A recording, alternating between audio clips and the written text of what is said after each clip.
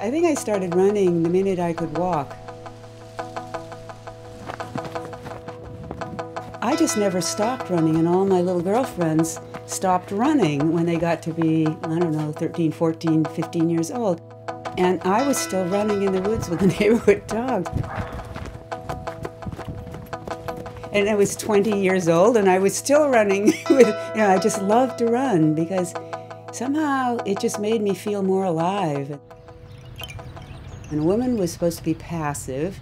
She was supposed to sacrifice her life and her dreams, and her function in life was to be a support system for her husband, who was the breadwinner. I felt there was something really basic missing in the kind of suburban life that was set out for us, and especially for women. And I think I was looking for something deeper. I first saw the Boston Marathon in 1964. I went out there with my dad, and that was the first time I had ever seen other people running. I mean, it was amazing. So I saw these people running by. I wasn't thinking whether they were men or women. I just saw these incredibly strong, enduring people, and to me, it said something very deep about what it is to be human.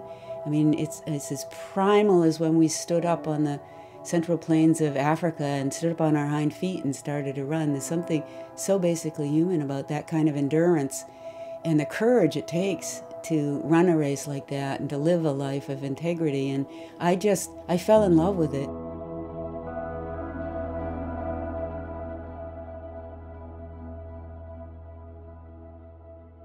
I wrote to the Boston Athletic Association, and Will Cloney, the race director, wrote back and said, women are not physiologically able to run 26 miles or to run a marathon, and we can't take the medical liability. And furthermore, women aren't allowed to run more than 1.5 miles competitively, and it's a men's division race, and women aren't allowed. At the time, I was running 40 miles at a stretch. So I read this thing, women can't run more than 1.5 miles, and I say, okay, they have something to learn.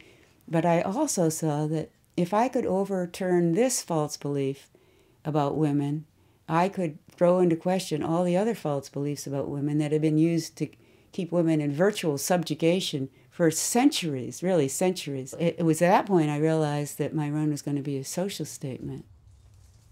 Here's the whole tragedy of prejudice. If you're not allowed to do something, how can you ever prove you can do it? I mean, if you're not allowed to do it, how do you even know you can do it? Because you're never even allowed to try.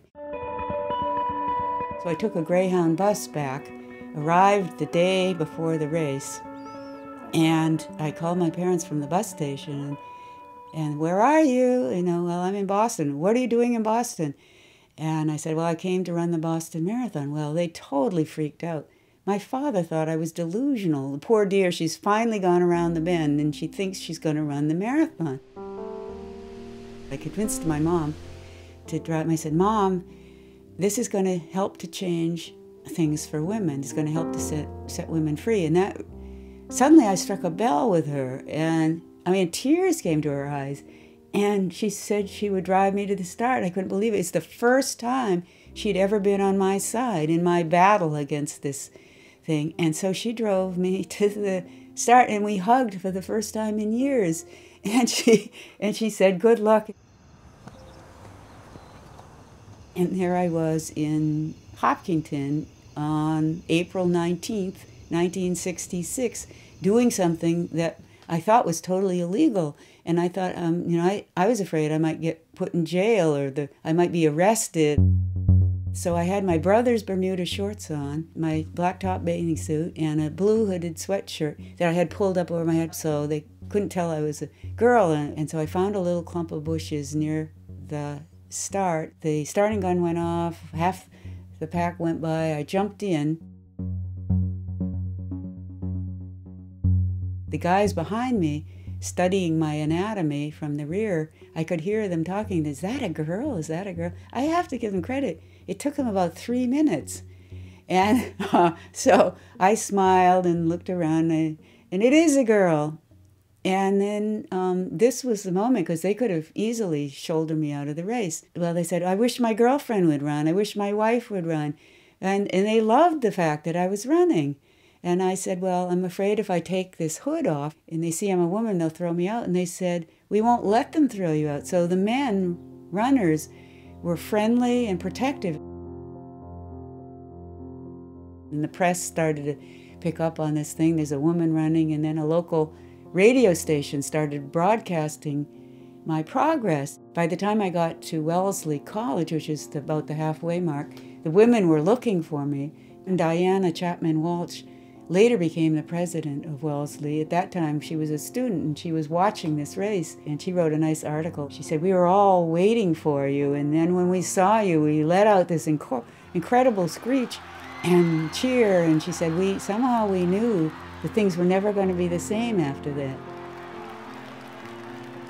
So I ran on all the way to Boston, and I got there, and the governor of Massachusetts came down, shook my hand, Governor Volpe, and the next day it was front page headlines.